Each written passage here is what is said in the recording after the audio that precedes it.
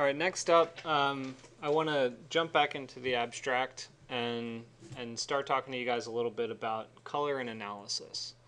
One of the strongest paths forward that Grasshopper has is the ability to actually analyze geometry, you know, mathematically or otherwise. So this is like your first primer of analysis tools and how color integrates into Grasshopper.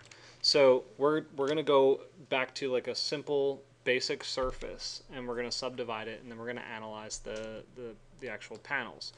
Well, sort of kind of analyze. Yeah, we're going to analyze it. And it's going to be attractor point based. Okay, so it sort of kind of relates to what we just did.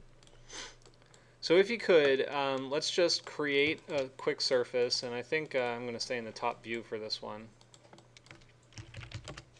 I like to turn my grid off for this kind of assignment too. And I don't believe it needs to be, you know, actually square. It could just be any kind of quadrilateral like this. And then reference that surface in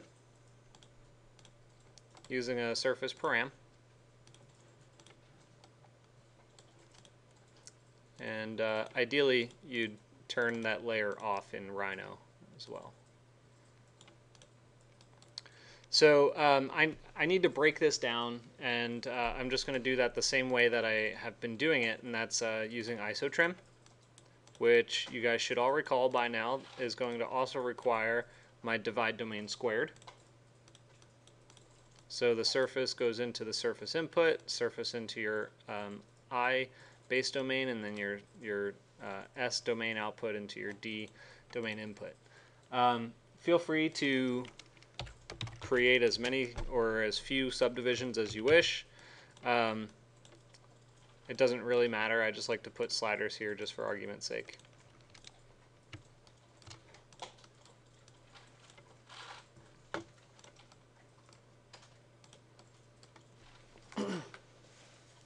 Now, what we're going to do is take a point somewhere in space in Rhino.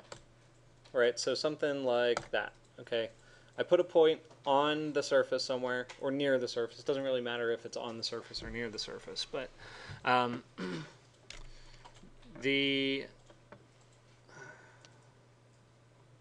I trying to say? Oh, so we need to analyze its location per every subdivided part of the surface. So, yeah, am I doing this right? I think so, because this comes out as individual surfaces, right? Okay, so surface analysis and area is going to allow us to find all of the individual centroids of each of these panels that we subdivided, and then we're going to test its location per the location of the point that we created. And let me move it off to the side a little bit so it's easier to see. I need to go to vector and point, and I need to test it using closest point. So the centroid output is going to plug into the point input, and then we're going to reference our attractor point into the C input.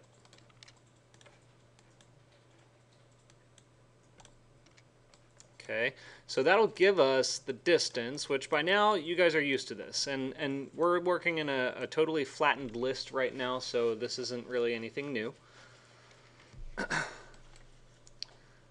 What I do need to show you that is new is the idea of converting surfaces and subdivisions and stuff to meshes. Okay, the reason is when you go to the mesh panel, we're going to use a tool called Mesh Colors, and I know I briefly used this with you guys before, but the way that this is going to work is it's going to create a color pattern to a mesh object, and a mesh object has many facets to it as a mesh. So we can do that using something rather clever, which is essentially the gradient tool. Okay, so I think I showed you guys a color swatch before where it just changes the geometry to be a certain color. Did I in this class? I think I did. So the gradient tool is near the color swatch. It's actually this one right here, gradient.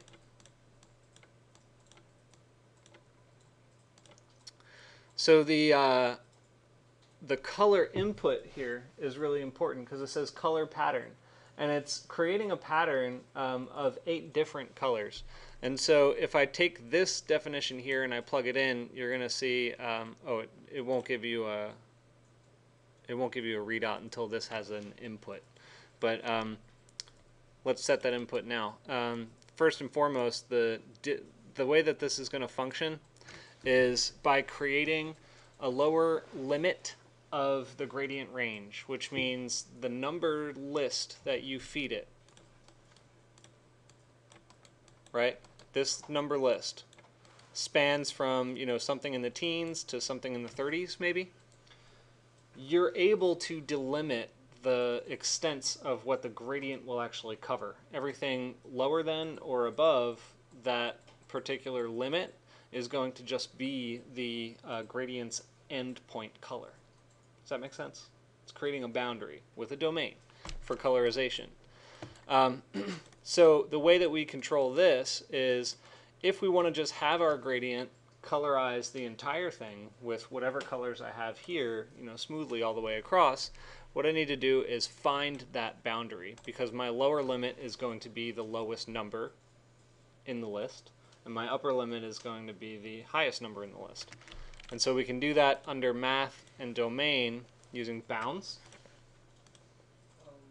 By the highest and the lowest, you mean on the list, like 0 being the lowest, or numerical, like 1 being the lowest? The list of numbers. Yeah, so whatever those numbers are. If right now my point isn't at a 0, but if I move it over here, there is no point in this list that is exactly in the same place as that point, so there won't be a 0. Does that make sense? Okay. Now, so what bounds does is it grabs a domain, right? So it gives us the domain output, which has both numbers built into it. So we need both numbers broken apart separately. And so just like pretty much anything else in Grasshopper, we have the ability to deconstruct that domain to its lowest and highest number. That's also under the domain menu, under deconstruct domain.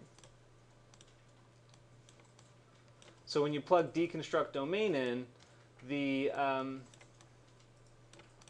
start of your domain and the end of your domain are individually selectable.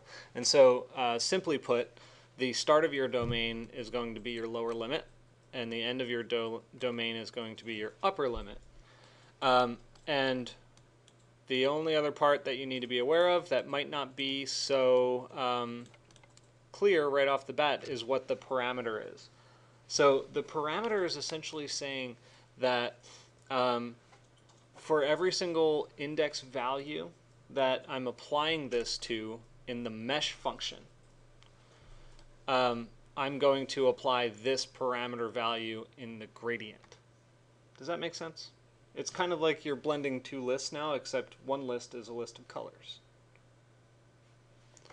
So anyway, let's just do that. But basically, the distances are what's going to be your t. Those are your parameters. So it's your numerical magnitude, meaning it's the position along the gradient line that defines what color each of those items is going to be.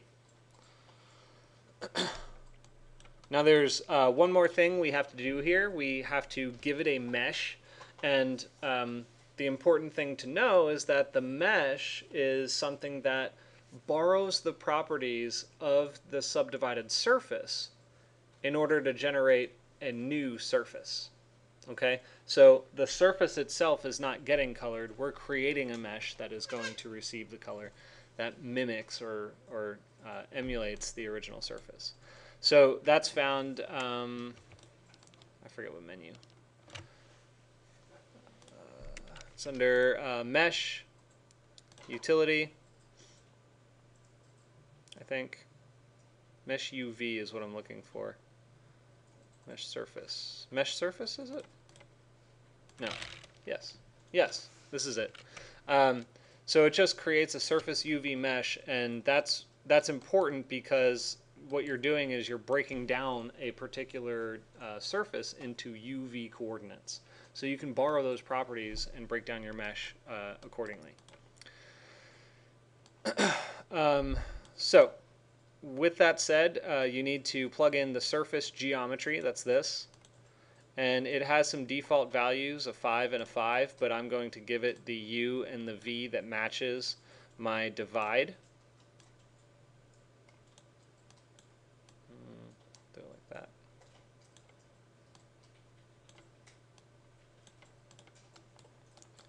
And then the very last thing is we're going to have to plug the mesh into the mesh colors, but there's one small little thing we're going to have to do differently.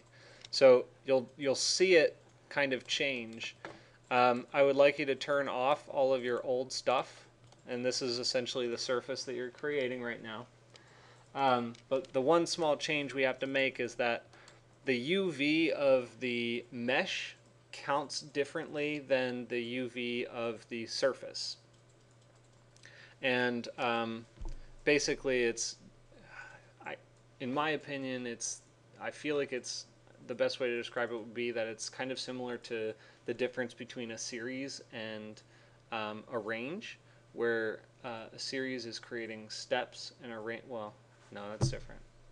Generating a list, I should say. Oh well. Basically, you just need to x minus 1 on both the u and v, because this number needs to be less than 1 less than the surface itself.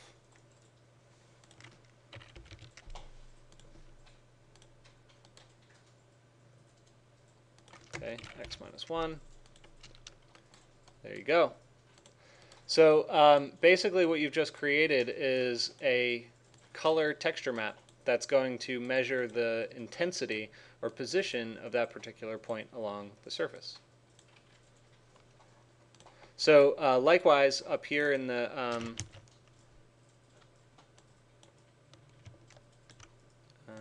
get rid of that. I forget how to get rid of these. There we go.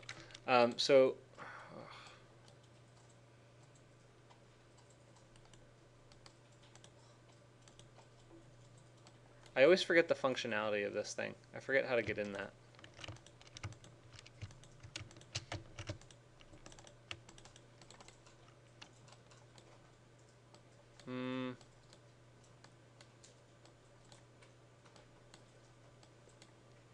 Well, I'll just use more of the defaults anyway. I created too many of these. Dang.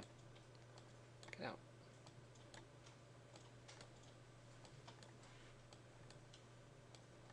There we go. If you go to presets, there are a bunch of preset options here in the list. And so you could change it to like this zebra color, or you can change it. Oh, the zebra one doesn't want to work very well, huh? I guess it's not enough subdivisions. Let's see if we increase the number of subdivisions here, if that's going to work a little better. Let's see if I do 50 subdivisions. I'll plug that into U and V. And then the mesh will borrow the same properties. There you go.